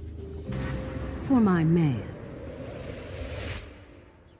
In the small town of Yale, Michigan, Tia Skinner has finally found a home after being bounced from house to house. By the age of 3, Tia was taken in by her aunt and uncle, Mara and Paul Skinner. She had 3 older siblings, 2 brothers, and 1 sister who were about 5 to 6 years older than her. Tia's older brother, Jeffrey, was her half-brother. They shared the same mother. and Paul and Mara adopted him a few years before Tia was born. Her other two older siblings, Aaron and Madeline, they were Paul and Mara's children. What color nightlight would you like? Being adopted by family, what's called the kinship home, certainly gives a child a much better advantage with regard to fitting into a family. For Tia, this was advantageous for her because it helped her have a quicker adjustment, and it helped her as far as being a more successful adult. And her new beginning with the Skinner family is a testament to how far she's come. Tia was born in a state penitentiary. Her mother was a drug addict. After Tia was born, she was taken by her biological father, who had her for a short amount of time. She did have a good relationship with her biological father, up until she was about 8 years old when he passed away. Over the next 14 years, the family showers Tia with love, giving her everything she needs and more. The Skinners were a very active family. They went on ski trips, camping trips. They loved to hang out together and have fun together and travel together. They were just a fun, loving family. With their support, Tia thrives. She was an honor student. She was well-liked. She was very involved. She played basketball. She was in the band. She played volleyball. And her family, they were her biggest cheerleaders. By her senior year of high school, all of her siblings are away at college, and 17-year-old Tia is left alone with her parents. Paul had a job as a pipe fitter, and he was out of state quite a bit. He was home on weekends. Mara was in the school system as a teacher. With Paul gone most days, she's under Mara's wing 24/7. Tia and Mara had a pretty regular schedule. Tia would make coffee for Mara in the morning. They'd ride to school together. After school, she would be dropped off to babysit, unless she had after-school activities. So they had a pretty steady and regular routine. As perfect as things may seem, there's still one crack in the family picture as Tia begins to blossom into a young woman. You're supposed to be doing your homework. The Skinner family, they never really had any major points of contention with Tia, but they did have issues with the boys that she chose to date, and it really started to become a problem for the family. I was just asking my friend Ashley for help. Okay, just stay focused. Her parents felt that the guys that she was choosing weren't worthy of dating her. They were dropping out of school, they were hanging out with the wrong crowd, they were into drugs, and so that became a very big struggle for her parents. Tia appears to have gone for the bad boys because that's what she knew. No matter how bad her dad was, she loved him for that, and so overlooked a lot of his very bad habits. She did the same thing with the bad boys. But their faith in God always keeps the family centered, even through her trying teenage years. The Skinners were a church-going family. Tia was involved in a youth group, and they went to church regularly. Every Wednesday night, she attends Bible study. And on one fall evening, she runs into 18-year-old Jonathan Kurtz, an old crush that will change her life forever. Tia actually knew Jonathan from high school. He was a year older than her, and he dropped out of high school and moved away for a while. And they reconnected when he came back, and she met him again at her church youth group. Those few hours together bring back old feelings. And the next day, Jonathan asks Tia to be his girlfriend. She happily accepts, but when she tells her mother, Mara isn't nearly as excited. And I think he really likes me. I really like him too. Who is it? Jonathan Kurtz. Tia's mother knew most of the kids in the neighborhood, but she wasn't quite sure she was familiar with Jonathan. The name rings a bell, but I hope it's not the guy I'm thinking of. And what Mara recalls from teaching him in middle school convinces her she doesn't want Jonathan around her daughter. He was known for being involved with drugs, and at some point, he was hospitalized for mental issues. Tia assures her that Jonathan has changed, and she begs her mom to give him a chance. You don't trust me with anything! I never trust me! No, that's not true. But Mara's mind is already made up. She wanted Tia to stop seeing him, and so she immediately objected to any continuation of the relationship. When Tia's father comes home from work that weekend, he sides with Mara. But Jonathan's rebel ways are already rubbing off. Despite her parents' orders, she keeps seeing him anyway. Their relationship pretty much had to be kept in secret. They had to sneak and text each other They would meet at youth group, but there wasn't a lot of time that they had to actually spend together one-on-one. What we typically see in young love is, in this particular case, a young woman meets a guy who makes her feel really special, and therefore, because he is the first one, he's setting the template. She goes for him hook, line, and sinker. But her backdoor defiance is quickly found out. Mara drove past the park, and she happened to see Tia with Jonathan. They were just sitting there talking, but she was surprised. She didn't expect to see them together. Embarrassed, Tia leaves Jonathan behind and jumps in the car with a disappointed Mara. And what Mara has to say goes in one ear and out the other. Jonathan sent Tia a text message that said he loved her, and Tia responded and said she loved him too. She decided to take her cell phone away and put her on punishment and said that she was no longer allowed to date Jonathan. Mara thinks she's made her point. What she doesn't know is that she's incited a burning rage inside Tia.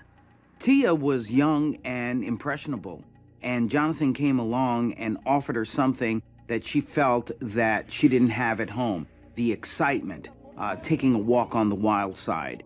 And so she was completely open to that experience, even though it turned out to be a very negative one. 2 weeks into her relationship with Jonathan, Tia proposes a wicked plan. Tia and Jonathan were texting, and she mentioned that she wished they were dead. Tia was so consumed with this relationship and appeared to be so immature that she didn't realize the power of her words. Jonathan offered to kill her parents. Tia didn't think twice. She thought it would be better for both of them if her parents were dead. She saw this as a chance to be free. Her and Jonathan could be together all they wanted. To sweeten the pot for her new boyfriend, the 17-year-old decides to turn some funds she received from a recent academic scholarship from book money to blood money. She offered Jonathan $1,000 to kill her parents. Now that the plan is in play, Tia and Jonathan start the countdown to their independence. For Tia, just to be detached from her parents in that way, having no feelings for them, not even seeing them as human beings, was so quick, was so rapid. But at the end of that tunnel for her was her freedom, the freedom to be with Jonathan. Nothing was going to stand in the way of their love, not even family.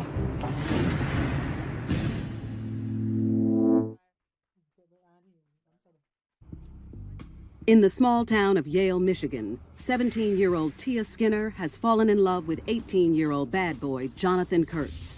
Her parents have forbidden her from seeing him, but no one's going to keep Tia from her new man. Jonathan Kurtz was not a stable man. He'd been in and out of mental facilities and had a history with drugs. Tia and Jonathan had been together about 2 weeks, but she was convinced he was worth fighting for. The passion in Tia's relationship with Jonathan was very deep. She was willing to make the ultimate sacrifice in order for the two of them to be together for what she thought would be forever. And when she suggests that they kill her parents, Jonathan jumps at the chance to prove himself to her. But he realizes he needs a little help. Jonathan wanted to recruit his neighbor, James Preston, who had gone to high school with both he and Tia. Jonathan approached James and said he was going to get $1,000 and that he'd split it with him. And 18-year-old James Preston jumps on board. James might have gotten involved for financial opportunity. After all, he was going to get half of the murder fee and had a child to take care of and needed the money. Now that the killers are hired, Tia wants the job done as soon as possible so she and Jonathan can be together forever. Tia explained exactly how this was going to work. She drew a map of her house, how they would get in through her window so that they knew exactly how to get from her room to the parents' bedroom. It was going to look like a break-in, and Tia was going to be downstairs in the basement watching a movie so that it would seem as if she didn't know or didn't hear what was going on. This plan that Tia came up with was so well thought out, so complex.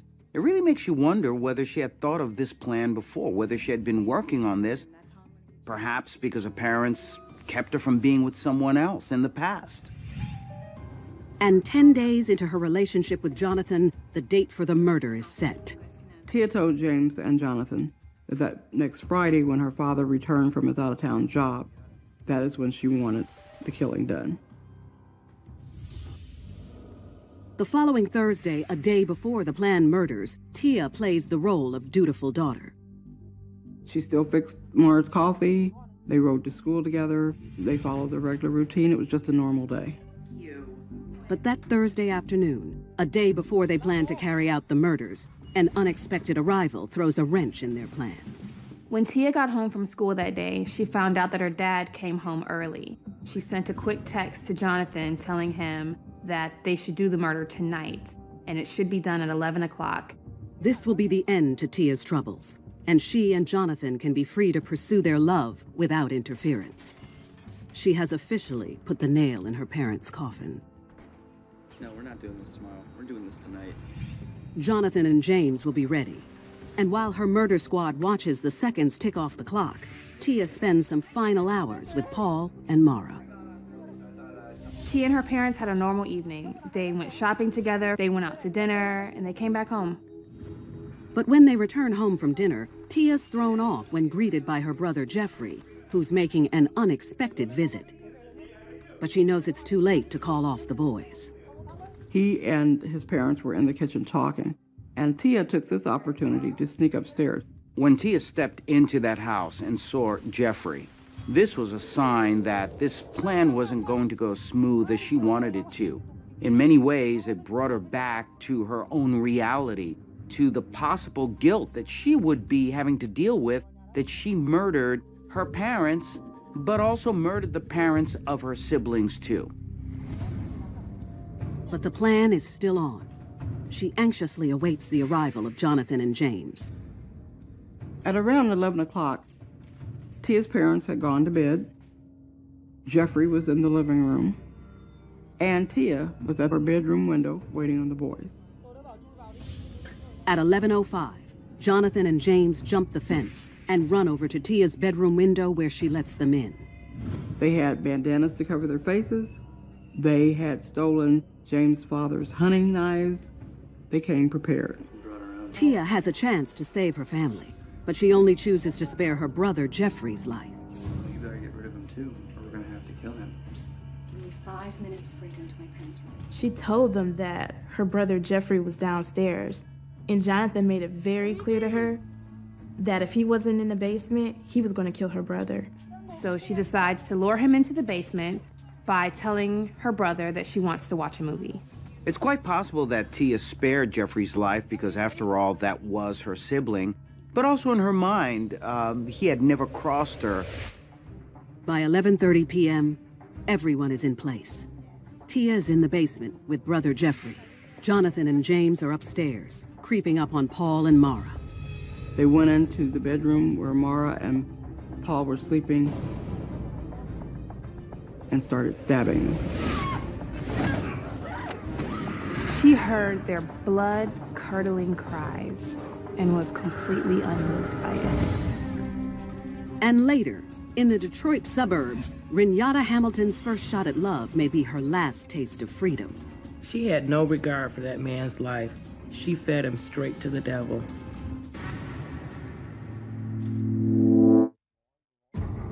"17-year-old Tia Skinner and her 18-year-old boyfriend Jonathan Kurtz have decided to murder her parents. While the Skinners sleep, Jonathan and his neighbor James Preston execute the horrifying plan. Jonathan and James walked into that pitch-black room, and Jonathan began to stab Mara, and James began to stab Paul.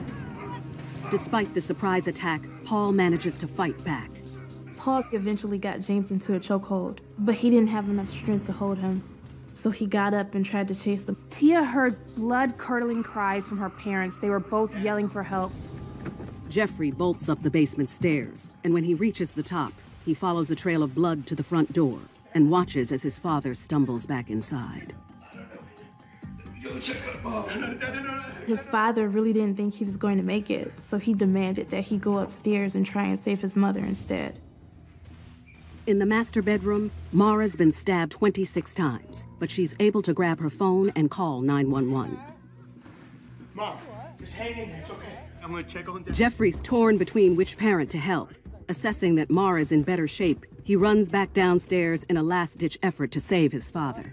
Jeffrey called for Tia's help, but she never came upstairs to help. Tia was downstairs as cool as a cucumber.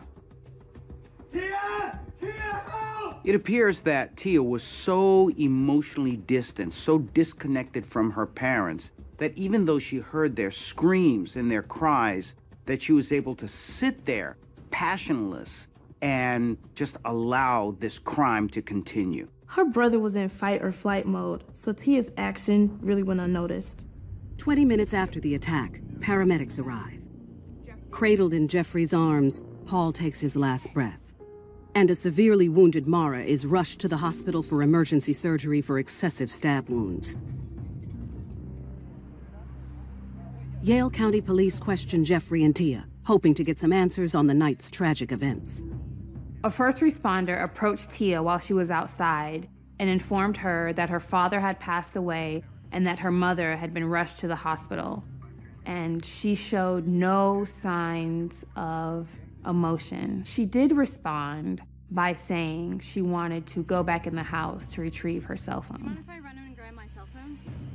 It's really remarkable that she remained so calm during this situation. But the reality is that her actions caused a severe rift in time and destiny for her parents, for her family, and certainly for her siblings. Her lack of emotion is suspicious, and investigators are even more convinced she's involved when they find a telltale piece of evidence.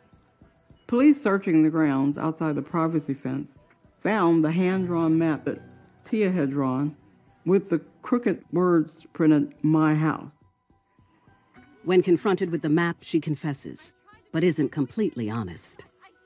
She eventually gave up James and Jonathan's names, and she admitted her involvement in the planning to kill her parents. But she said she called it off and they did it without her. So essentially, she turned on her boyfriend. Tia was just resolute in saving her own skin. So she did what she thought she had to do, even if it meant turning on the guy that she did this all for. Tia is arrested and taken into custody. Jonathan and James are arrested the following morning at their homes, 20 minutes down the road. Less than a year later, Tia Skinner, Jonathan Kurtz, and James Preston are tried together as co-conspirators in the murder and attempted murder of Paul and Mara Skinner. When the trio went to court, they took opposing positions. James and Jonathan tried to blame Tia. The whole thing was her idea. Tia, on the other hand, put the blame on James and Jonathan. Miraculously, Mara Skinner makes a full recovery and testifies against her daughter in court. All three are found guilty and sentenced to life without parole.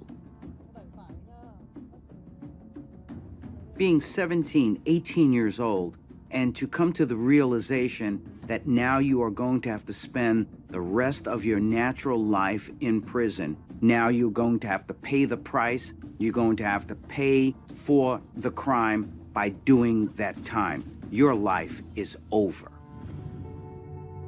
The Skinners stand against Tia and make statements during sentencing. The family doesn't have a relationship with Tia, nor do they have the desire to have a relationship with Tia. It's almost as if they feel like the night that they lost Paul, they also lost Tia. After sentencing, Tia never sees Jonathan again. Tia has not offered an explanation for why she did what she did, although she has apologized to the family and written family members individual letters of apology. Now that Tia has the time to sit in prison and look back at her life, she can't help but think what she gave up, that she had loving parents, that she had a loving family, and that she threw it all away trying to pursue young love.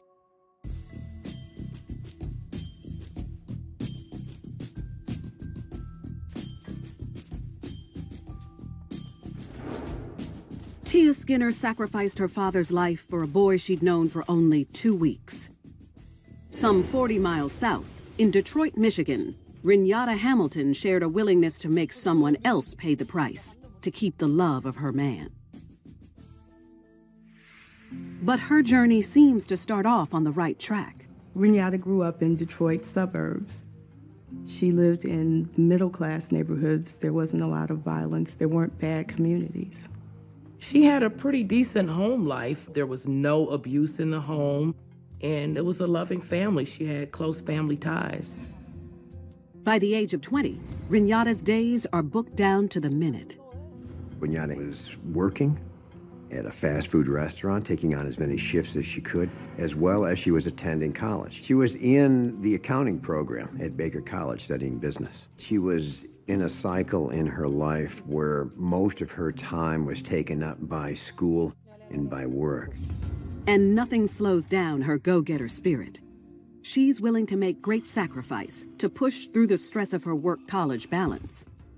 She was staying with her cousin in Clinton Township and his friend, Brian, which was a one-bedroom apartment, and she was willing to sleep on the floor just so she could be close to school and close to work.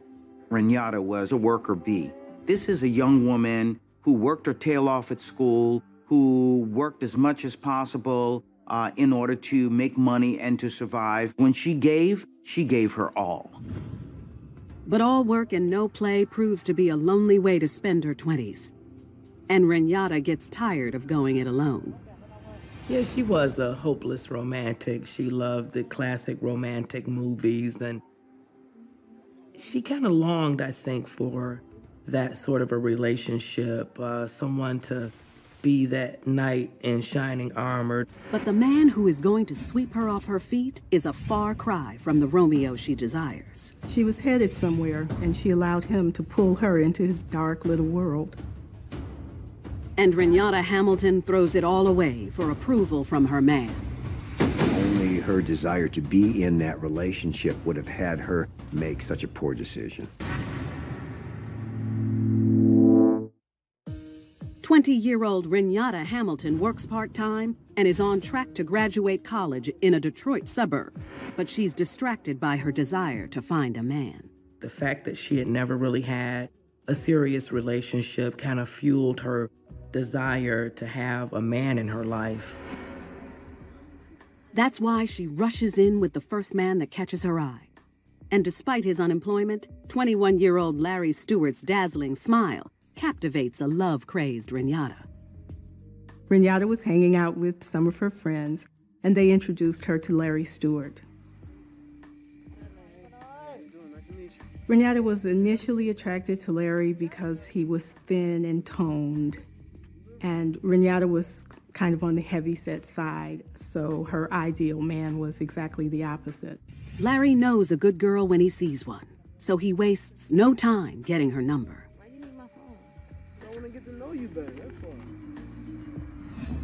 Renata may like Larry's swagger, but it's no act, and Renata learns she's bitten off a little more than she can chew.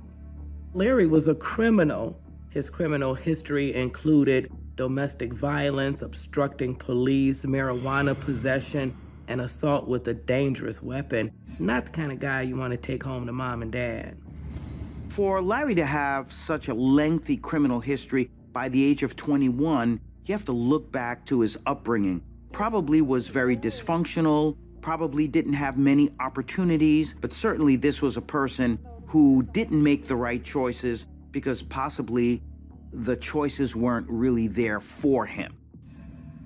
But when her friends tell her about Larry's past, she decides to take her chances and give him a shot. She was just happy to have someone to love and be loved by. With her new bad boy around, Renata breaks out of her shell and starts to live a little. Larry was able to take her out of that humdrum study-work existence. He didn't have much money because he wasn't working, but he was a warm body, someone who showed her affection, and that was very important to her. Larry started coming over to the apartment almost every day and sleeping over. Even though she shares the apartment with cousin Justin and roommate Brian, Renata and Larry make a space for themselves together on the living room floor most nights. And she showers him with love every chance she gets. She had been spending what little money she had on Larry, making sure that he was fed, buying him gifts. She was doing everything she could to maintain that relationship. It's quite possible that living the existence she had, where it was really all work and all study and sleeping on a living room floor, Larry brought her love, and that was probably the only bright spot in her life at that point. 5 months into the relationship, Larry drops a bombshell when he tells Renata he owes $250 to a loan shark. Without a job, he doesn't have the money to pay it back. What's more, if he doesn't pay up soon, his life may be in danger. Larry wasn't shy to ask people to help him. He was getting in over his head. He was trying to find ways to get money without really having to work. She jumps into action, trying to clear Larry of his debt.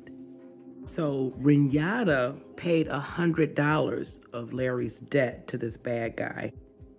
She was in love with somebody who didn't have her best interest at heart. She was in love with somebody who was going to do what he wanted and use anybody in his path to help him. For Renata to give $100 to Larry to pay off the guy that he owed, some people would say, well, what's the big deal? That's not a lot of money. But for Renata, who was barely making it by financially, it was a major sacrifice, but one she gladly made because she loved Larry. Despite Renata's generosity, Larry's still concerned for his life. And she can't imagine life without him, so she's willing to help him any way she can. Larry proposed robbing someone. Renata bought into this plan. She really wanted to try to save Larry. Are you with me? Most couples at that stage of relationship begin to commit to one another. Renata and Larry decided to commit a crime.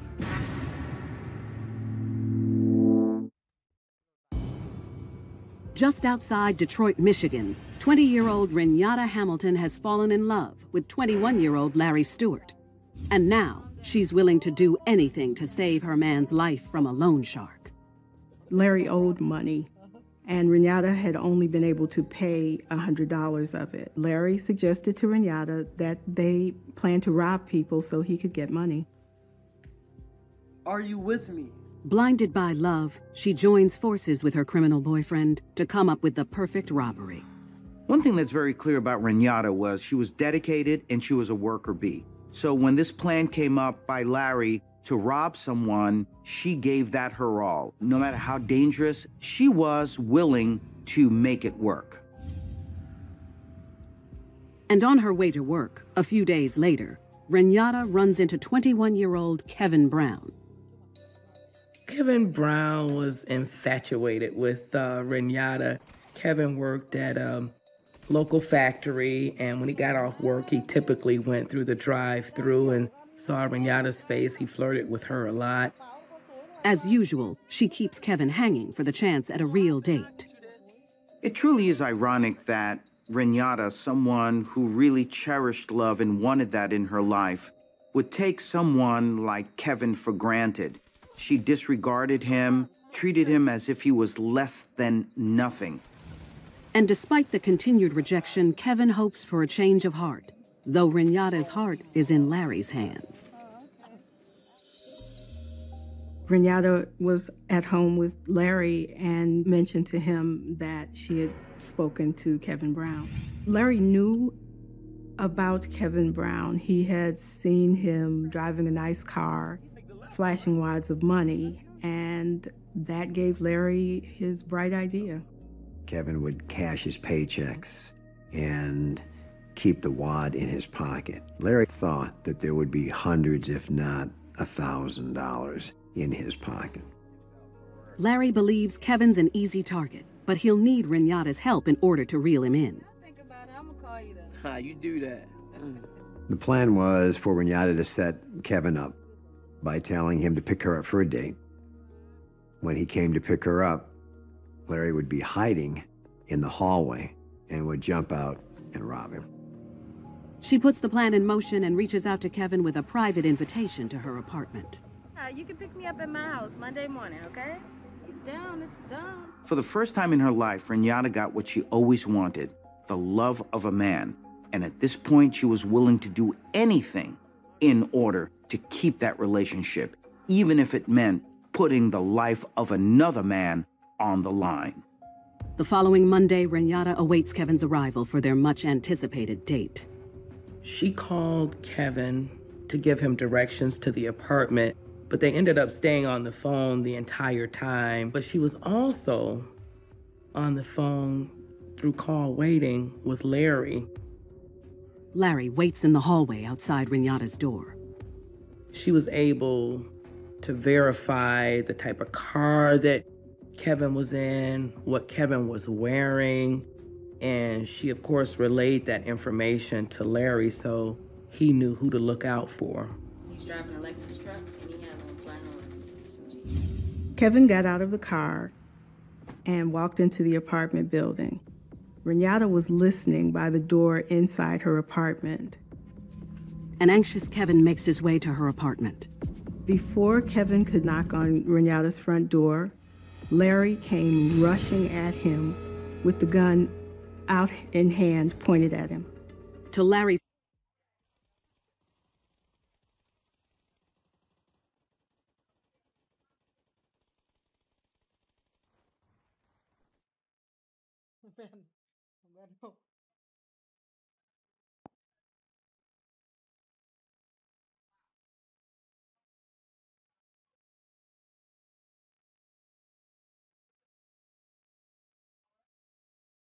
surprise, this is not going to be easy. Kevin Brown is ready for a fight. Kevin Brown, in fact, grabbed the gun in Larry Stewart's hand, and the two of them began to struggle. Renata watches the fight through the peephole. That's when the shots ring out. Immediately after the struggle started, 2 rounds were fired. One of the bullets went right through the front door of Renata's apartment. A shot went off. Oh my God, Larry!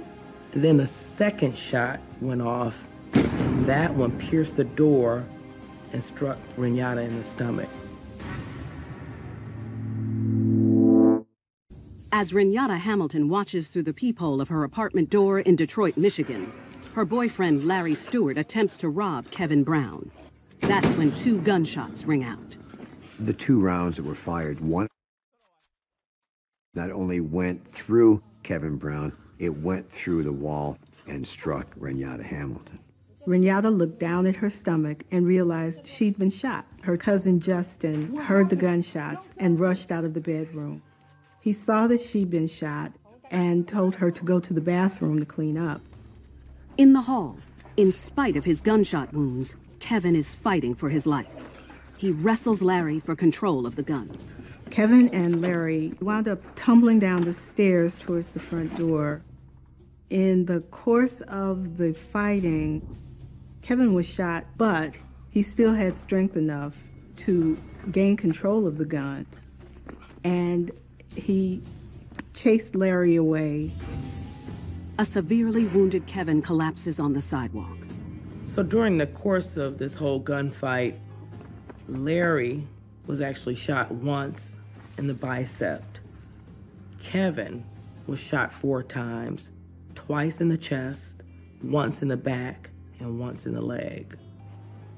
Back upstairs, Renata's too afraid to step outside. Instead, she calls Larry to make sure he's okay. Larry? Larry answered the phone, and Renata told him that she'd been shot. I need you right now, I've been shot! Girl, I was shot too. He told her that he'd been shot too and to call 911. Then he hung up. When Clinton Township police arrive to the scene, they discover Kevin laying on the sidewalk, clinging to life. Kevin never told him what happened. Kevin's concern was so great for his life. All he could focus on was repeatedly asking for an ambulance. As Kevin's rushed to the hospital, police become aware that a second victim from the apartment is being transported to the emergency room. At that time, they thought that she was just the victim of a stray bullet.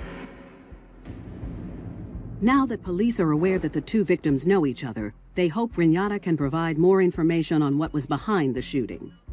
She told them that that was her date and that he was on his way to pick her up. But they are held off on further questioning until both victims are treated. In the ER, Renata and Kevin are placed in adjoining rooms, separated by a curtain.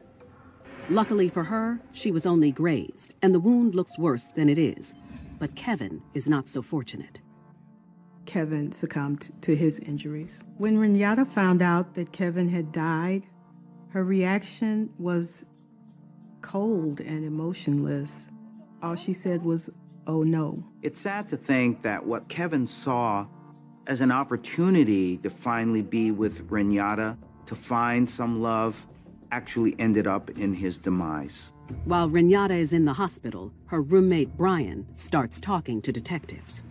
Brian told the police that he had seen Renata and Larry with a gun just the night before.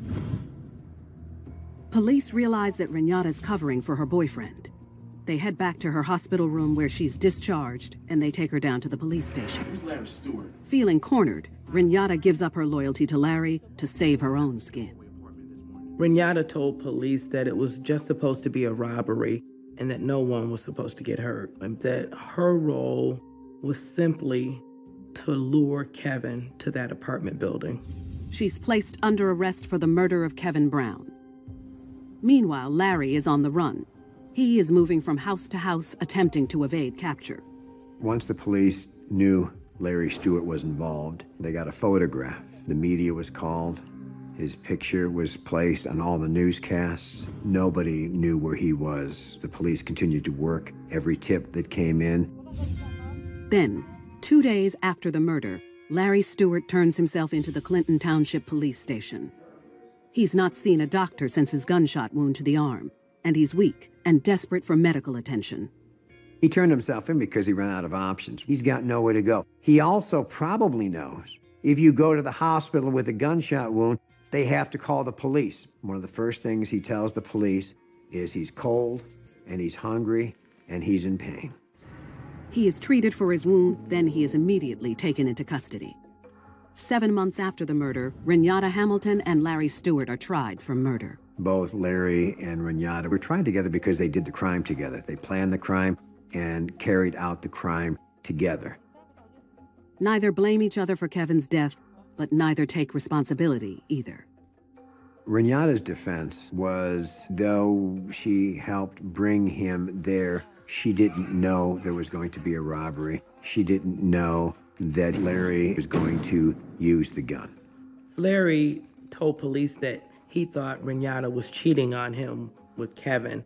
So he, that morning, confronted Kevin, and Kevin is the one that pulled the gun. So Larry says he was just defending himself. 6 months after Kevin's murder, Renata Hamilton and Larry Stewart are convicted of armed robbery, murder, and conspiracy. Both are given mandatory life sentences without parole.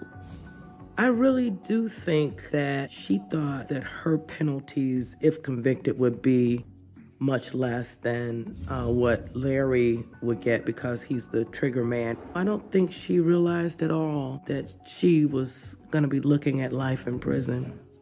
Renata made choices based on her heart and not her head, and the consequences were disastrous. The death of an innocent man, and Renata herself now spending the rest of her life in jail. I would hope that she's regretful. I mean, for the love of a man, you throw it all away. It's mind-boggling, but some people are desperate for love and affection, no matter how it comes. I would hope that Renata Hamilton has some regrets for participating in the murder of Kevin Brown. This is truly a tragic ending to this girl's first and only chance at love. She'll never have another chance at romance again. Renata was in love. It was Renata who loved Larry. It was Renata who sacrificed for Larry. It was Renata who changed her life for Larry. And in the end, he didn't love her. And what she did for him cost Kevin Brown his life.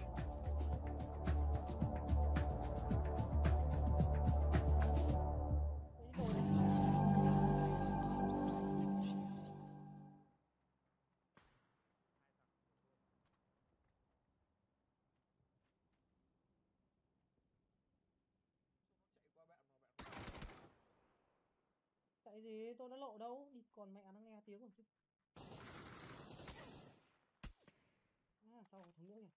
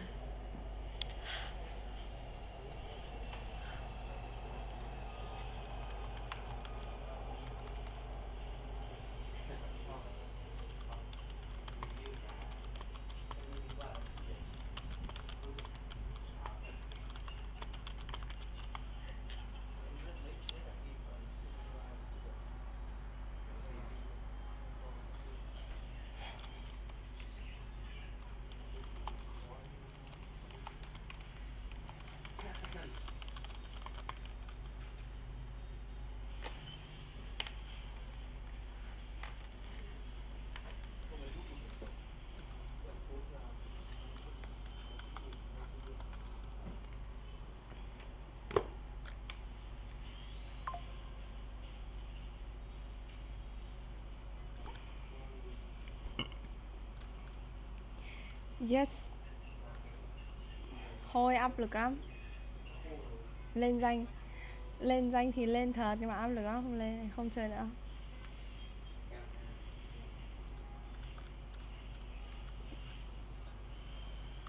Tí có 2 đứa, nhưng mà tí nữa nó đi học.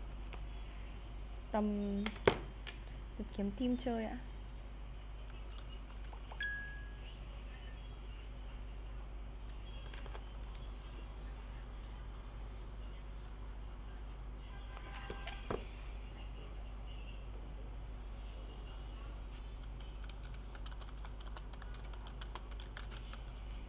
Help you.